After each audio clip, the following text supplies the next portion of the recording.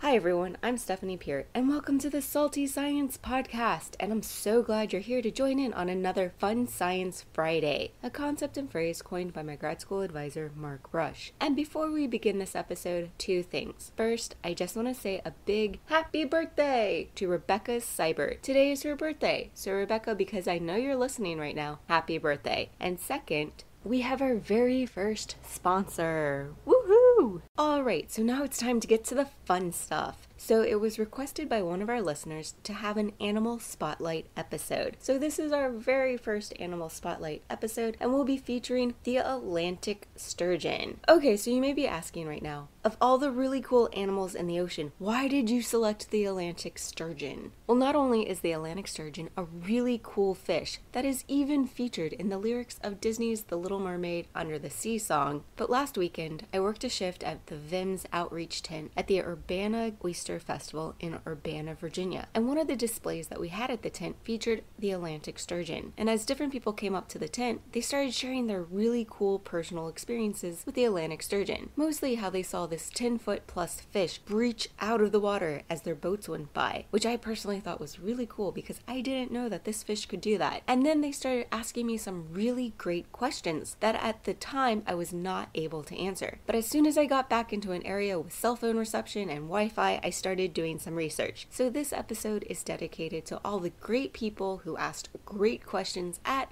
the Urbana Oyster Festival this past weekend. Okay, so one of the first questions that I was asked was, are there different types of sturgeons? And the answer is yes. The word sturgeon is actually the common name for about 27 to 28 different species of fish, and all belong to the family Acipenseridae, which is then divided into 4 different groups or genera. And our friend the Atlantic Sturgeon is one of the 27 or 28 species, which goes by the scientific name Acipenser oxyrhynchus, which oxyrhynchus means sharp snout. Okay, so the next question I was asked was, what do they look like in real life? Well, they're big. They typically grow to be 14 feet long and weigh up to 800 pounds. They have elongated, spindle-like bodies with smooth, scaleless skin. Their bodies can be bluish black or olive brown on their backs, with paler sides and a white belly, which, side note, this colorization pattern is called counter shading, and we see it in a lot of different marine animals. And along the sides of their very long bodies, they are armed with 5 rows of bony plates called scutes, which can be quite sharp if touched the wrong way. They also have tail fins that look like a shark's tail, where the top lobe is longer than the bottom lobe. But while their tails may resemble a shark tail, their mouths are very different. They have elongated, toothless mouths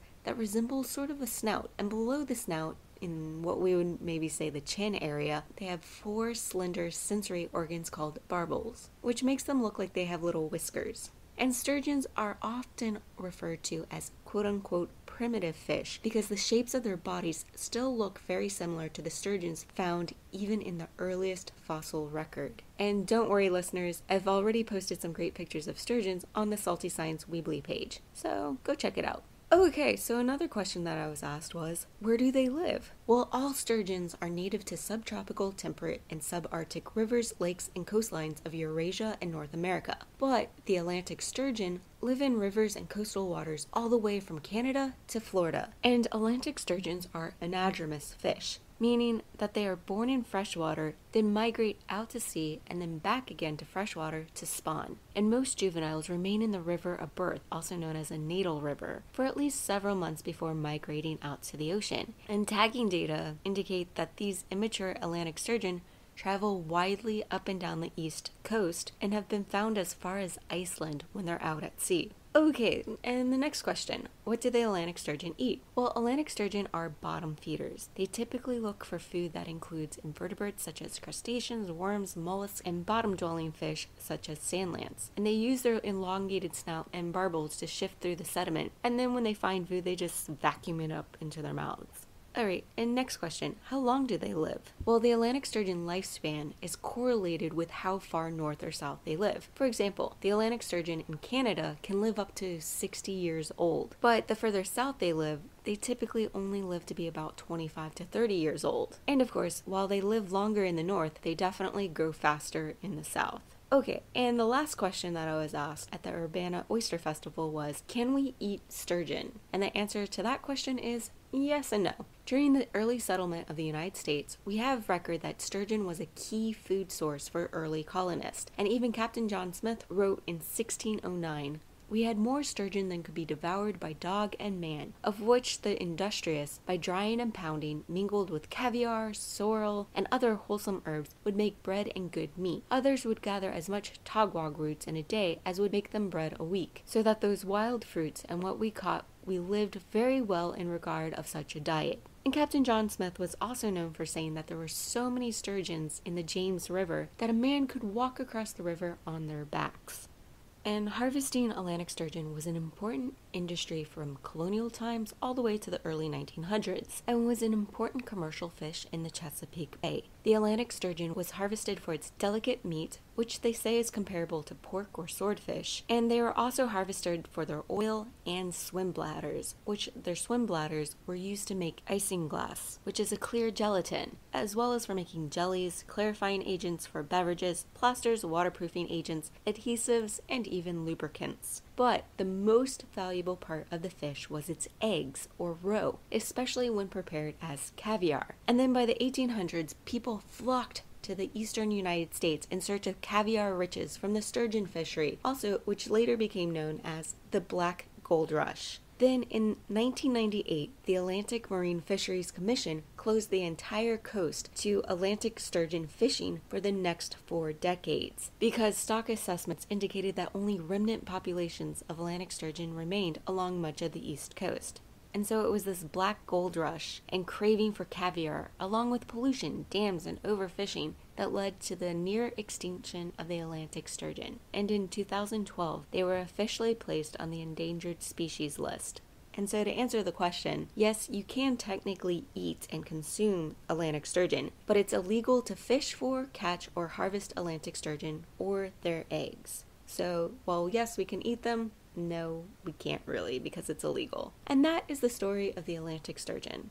Okay, so now it's time for our 1-minute summary.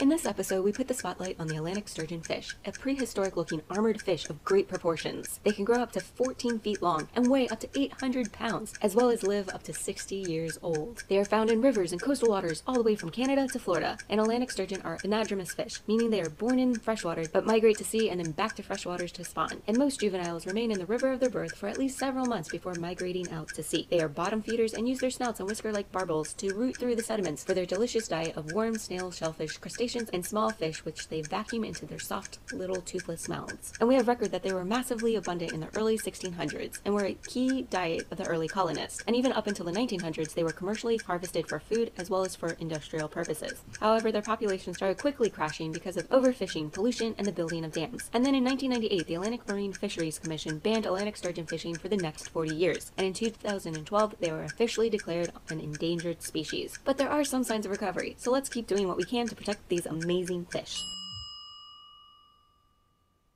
And that's the end of our 1-minute summary. Okay, so now for the big question. Why do we care? Well, the Atlantic sturgeon is a historically important fish. They have a very long history in the fossil record and are key players in coastal ecosystems from Florida all the way up to Canada. And we also care because the Atlantic sturgeon was an important commercial fish for hundreds of years. And while they are currently endangered, different groups are working on restoring the depleted populations, which would just be great for coastal ecosystems as well as the economy. And listeners, if you come up with any other reasons why we should care, feel free to email me at saltysciencepodcast@gmail.com. Alright, so as I close this episode, I just want to once again give a special shout out to all the great people at the Urbana Oyster Festival who asked some really great questions and inspired me to search for the answers. And And also, before I leave, I'll remind you to go check out the Salty Science Weebly page at saltysciencepodcast.weebly.com because I've posted some great pictures and special links that accompany this episode. And finally, I just want to say that I'm officially recruiting Salty Science crew members. So if you like the show and would like to show your support and join the Salty Science family, you can go to the Salty Science Patreon page and join our crew today. Crew members will not only have special access to some fun content on our Patreon page, but will also receive members-only goodie bags and special shoutouts from me. So make sure you sign up today because I'd love to have you as a part of my crew.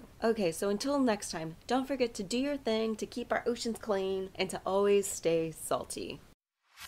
Thank you for listening to Salty Science. But guess what? You don't have to let the fun end here. Go to www.saltysciencepodcast.weebly.com, where I've posted some cool videos, my study notes, and some really neat experiments that you can try at home. And if you want to follow along with my own research, you can follow me on Instagram. User handle Teps Adventure. That's TEPS Adventure. All Salty Science episodes are available on iTunes, Spotify, Google Podcast, and YouTube, plus a number of other podcasting apps. If you like the show, please rate, review, and subscribe on iTunes, as this is the best way to spread the word about this podcast. Salty Science is listener supported, so if you would like to show your support, visit our Patreon page at www.patreon.com/Salty Science, where you can either make a one-time donation of any amount or join the Salty Science crew for as little as $1 a month. So visit the Salty Science Patreon and sign up today.